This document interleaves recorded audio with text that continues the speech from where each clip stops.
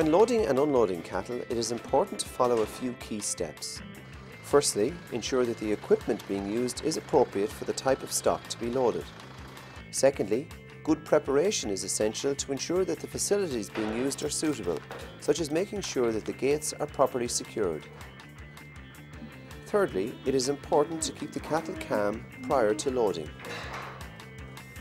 When loading cattle, make sure the trailer gates are secure and that there are no gaps at the side. Here we can see cattle being loaded where there is a natural passage to the trailer. The farmer can move out of the path of movement and has ease of access when necessary.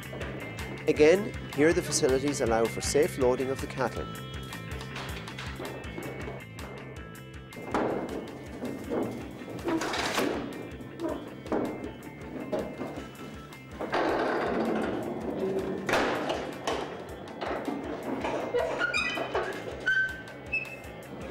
Young animals may never have been loaded before, so these must be handled patiently and calmly.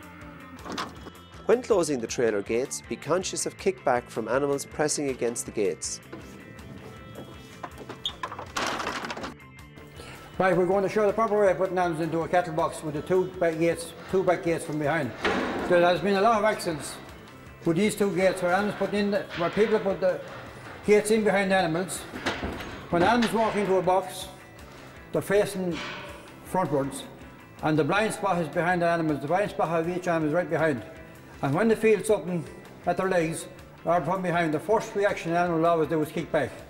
So basically with these gates, there has been a lot of accidents with these gates where people have stand right behind here. When the animal lets fly back, it has hit people in the jaw or into the face or anywhere in the part of the body. So basically we're going to show the proper way of loading these animals without getting the kickback with this gate.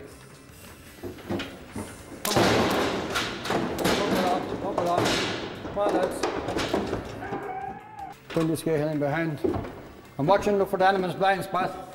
If this gate hit off his leg, he's going to let fly, so if I put the gate in like that, make sure it won't touch his leg.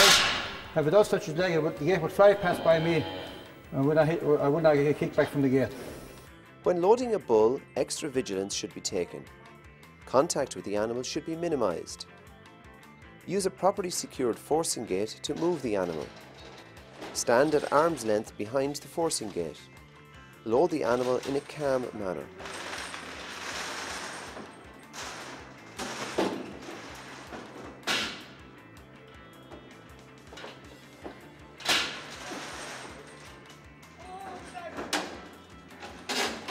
Loading animals is a dangerous operation.